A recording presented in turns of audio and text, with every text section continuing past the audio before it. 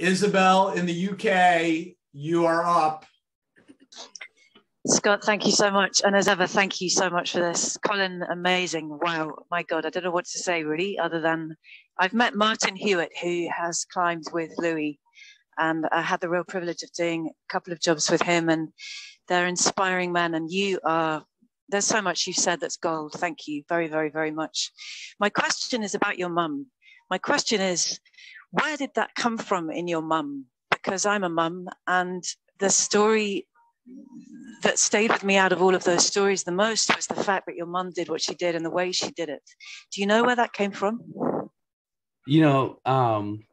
First and foremost, my mother's incredible, and I'm very much blessed. I feel like, I won the genetic lottery. We all end up with parents that we don't choose. And I feel like I got quite fortunate in terms of that in my life. And it certainly has had a huge impact over time, without a doubt.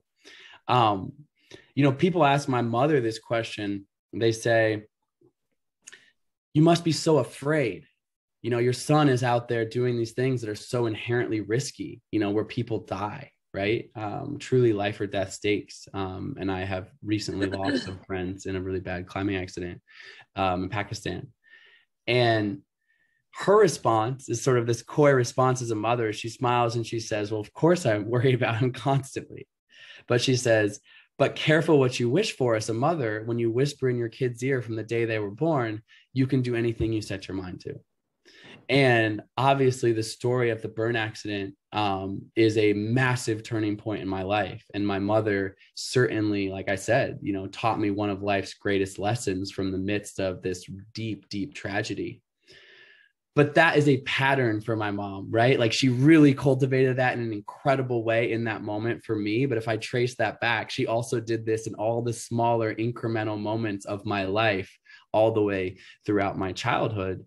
And I think, again, I call it a possible mindset, but you could call it really anything, of just, even when we didn't have so much in our life, resources wise, et cetera, there was still this belief in abundance, an abundance of possibilities, an abundance of options, an abundance of choice to make and create anything that you wanted to dream into reality. And my mother certainly has done that in her own life and has instilled me with that since the day I was born.